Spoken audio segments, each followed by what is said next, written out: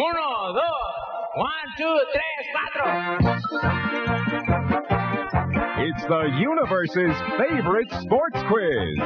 Sports or Consequences. Brought to you by Bud Light. Everything else is just alike. Now, here he is, your congenial host, Gary Burbank. Thank you and welcome to Sports Consequences. Look at this studio. Ooh, we got some good-looking food in the studio. Well, I mean, I won't say bad, but I mean bad like good, of course. Look here. We've got some Chester's Pizza. It's Friday. Since that's our brain food, we can hardly think without it on Friday. And an added bonus again, Cajun Joe. I told you right now, I got some real hot, good chicken. Eddie done love this stuff over here. And he just kind of inhale that hot drumstick you just put in your mouth there, didn't you? It's gone. Thank you to Cajun Joe's for coming in with some good stuff, too. And let's see here, Doctor. We do have a jackpot, do we not? Yes, we do. How much is in that jackpot today? $40,057.92. How about that? Today I feel like, Doc, it's going to be the big day someone is finally going to win. Could be. I'm certainly sure of it. I think it's going to happen. Okay. Well, let's see. What do we do? What to do? How about we do this from Budweiser, and we come right back and nail you on the questions. She looked at me with them big green eyes. Could have sworn that I was hypnotized. She said, what can I do for you? I said, an ice cold bud. Better make it two. Oh, yeah. Nothing beats a Budweiser.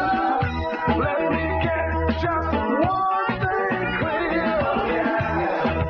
Nothing beats a Budweiser. You know, nothing beats the king of beers. Anheuser-Busch, St. Louis, Missouri.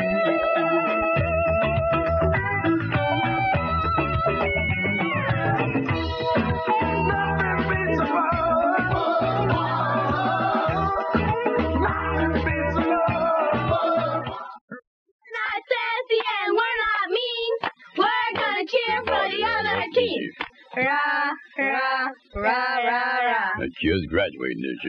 2 years old. That's when she did that. This is our first contestant on Sports Consequences. It is John. Hello, John, and welcome to this. Gary, how you doing today? Doing fine, John. How are you? Fine, Okay. And where do you work? You're a major company, John. I have my own business. Okay, that's a major corporation, probably, right? That's right. Yes, okay, it's fine. John, we'd like you a little plug-in for your major corporation. The design group.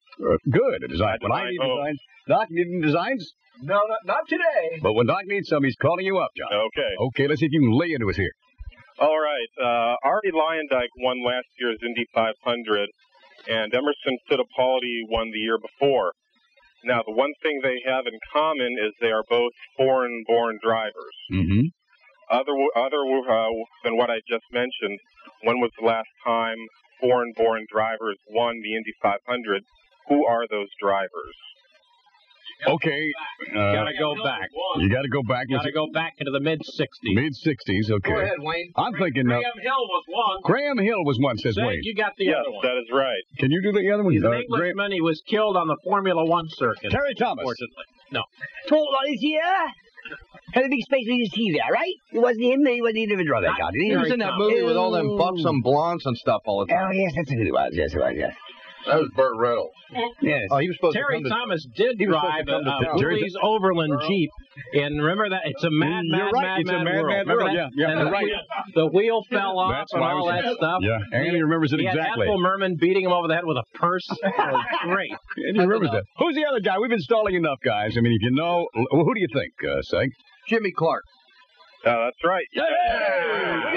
We don't mess around. We have to kind of hem and haw a little bit to get it straight in our minds here, okay? But, you know, I didn't know, John, that Seg was going to be here. I thought you may have a free trip today, but Seg came walking in sort of like the cavalry at the last moment there. But thanks for calling, John. All right. Bet. And remember John for design. I'm not sure the name of the company. Design Group. How can one guy be a design group? Somehow, I guess. He's a big guy. Okay. MC. Yeah, how you doing? Al Hammer. Okay. Go ahead, lay it off.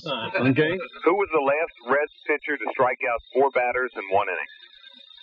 It happens occurred last year. Okay, tell us first of all, Andy or Seg or Chris, how it happens. How can a person, Chris, strike out 4 people in 1 inning?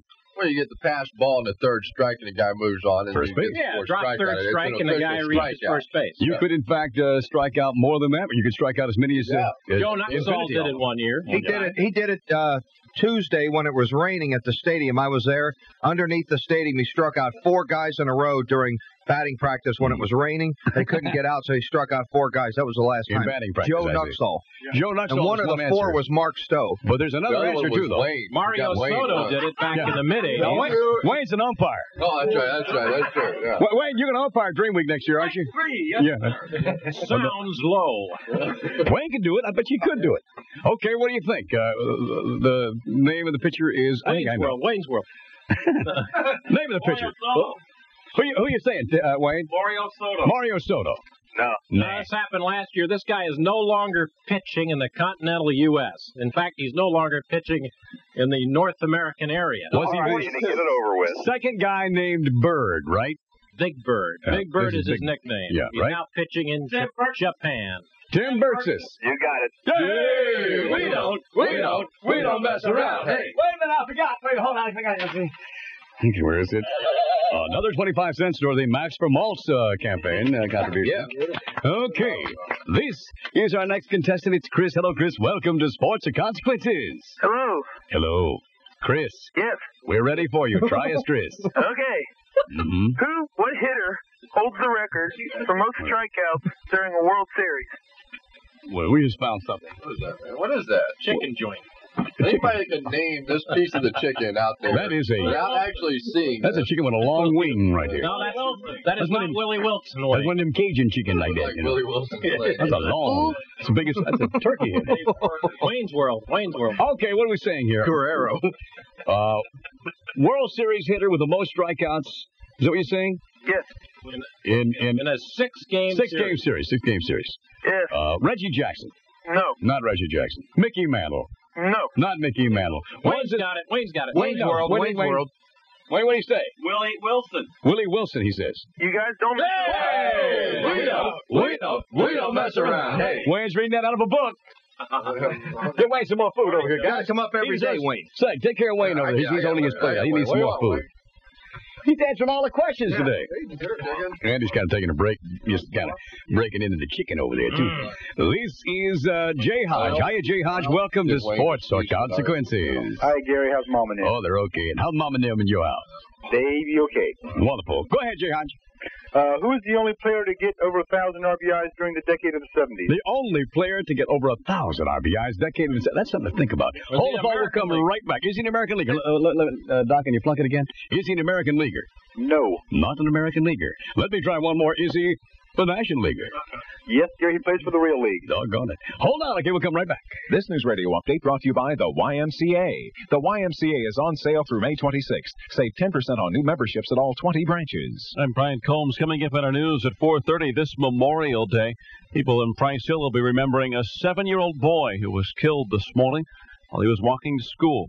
Celebrating a homecoming in Bond Hill as members of a postal unit on duty in the Gulf get back in the tri-state.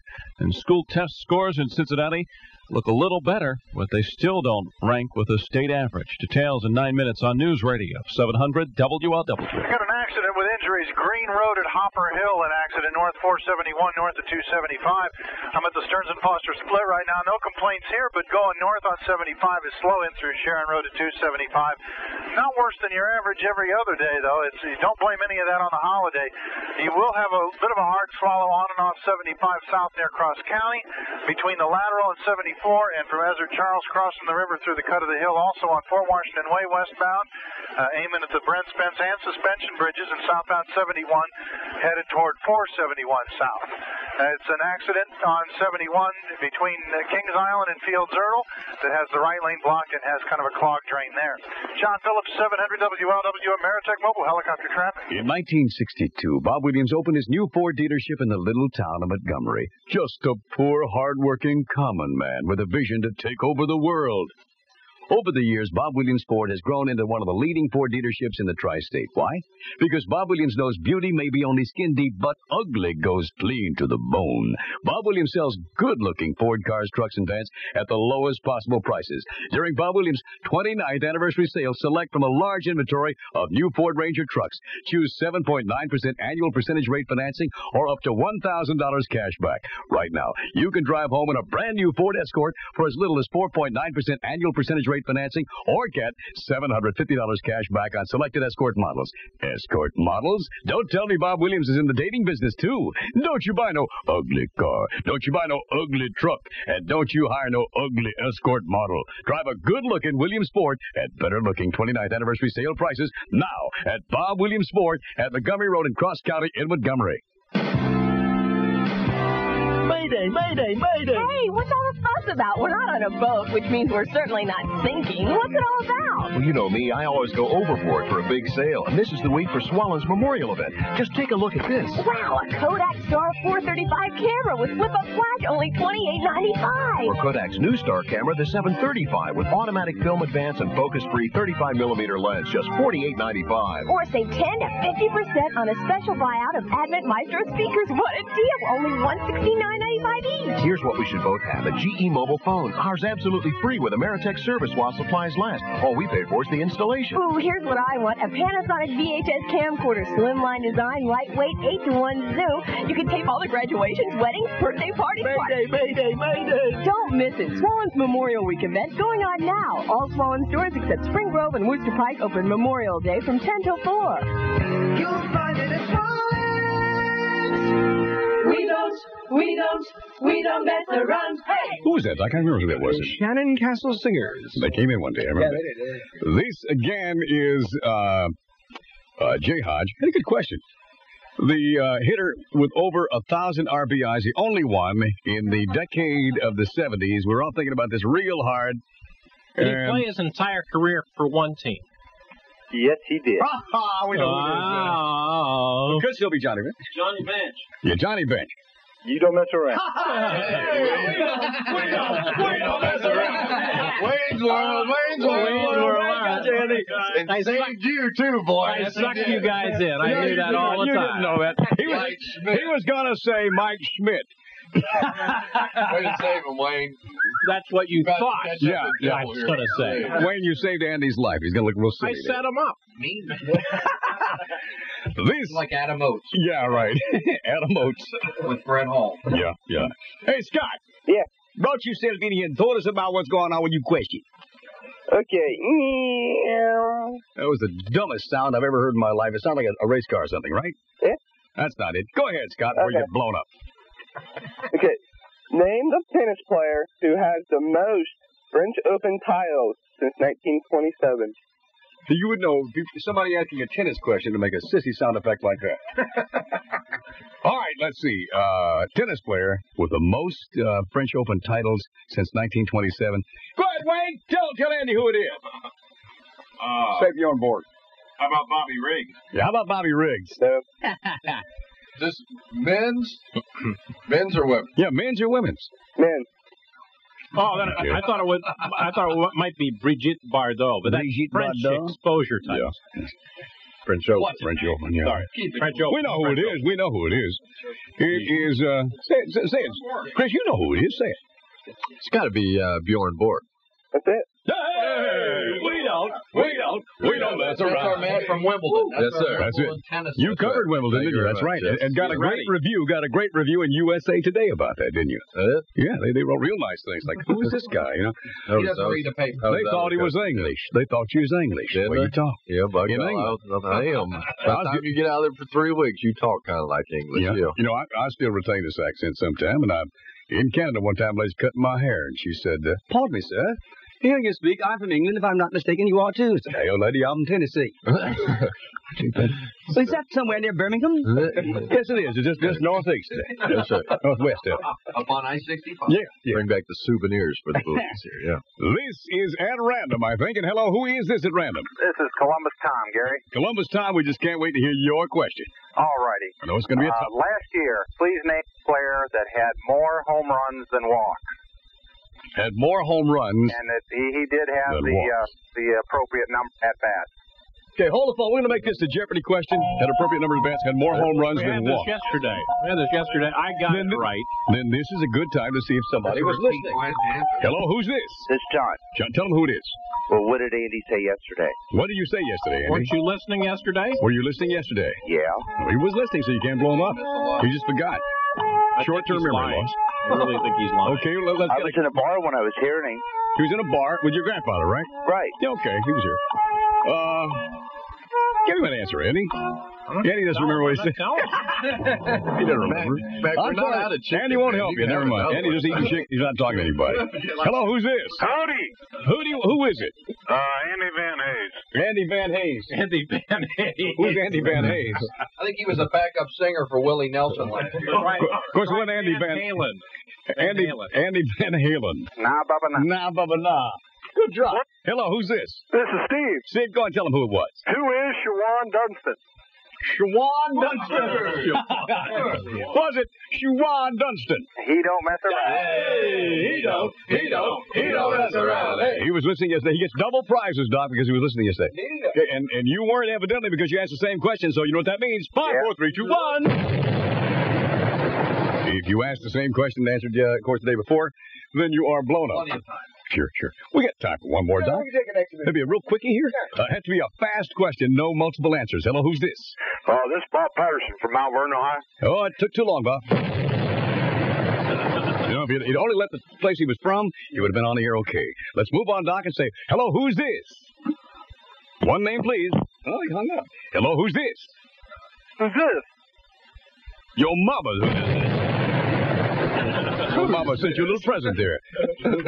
Hello, are you there? Yeah, this is Pete. Okay, Pete, try us. 17 heavyweight champions have lost the title in their first defense. One man beat 3 of them. Who was he? One man beat 3 of them. Jersey Joe Walcott. No. Rocky Marciano. No. Wait a minute. See, now you got to think about 17 heavyweight champions. It's got to be these guys that were WBC and IBF. Muhammad Ali. Great. Yeah, but the problem is we don't take any of those after 1965 because, and I'm sure you agree if you're a boxing fan, there have really been no champions since 1965 and 68 because of all this WBC crap. Think of the most logical choice. I would have to say Ali. No, well, I mean after him. After Ali, Joe Frazier. George Foreman. Mohammed Kwawi. You love that name, don't you? His nickname is Iron. Tony Tubbs. Iron Mike Tyson, I guess. You got it. Hey, we don't mess around. Hey. Okay, but on the other hand, we have to send a tracer down the line because a boxing question after 1965 does not work as far as boxing goes. Doc, you've been simply marvelous by standing there and not making your fingers go round and having us hurry up. We do have to talk about some prizes, Doc. What do we have for our winners? These prizes picked especially for them. Why? A copy of the Sports Consequences Rules and Regulations. A Sports Consequences mug from Mr. Muggs in Delhi. Chester's Pizza. And a Bud Light polo shirt, the official shirt of Sports Consequences. How do you feel? He's pretty excited by it. And that's all we got, huh? So we must be off here, huh? You've just been abused by Sports or Consequences. Brought to you by Bud Jersey, Light. but Everything else is just alike. Some of our contestants received lovely but it parting just took too gifts. long to get everything else. By the way, these secrets are worth over $40,000. $40,000. Was this? You putting on your dog's invisible fence collar and running around the house and going out beyond the fence and getting a slight correction. This is 700 WLW, Cincinnati. Oh, that's smart. 700 WLW News.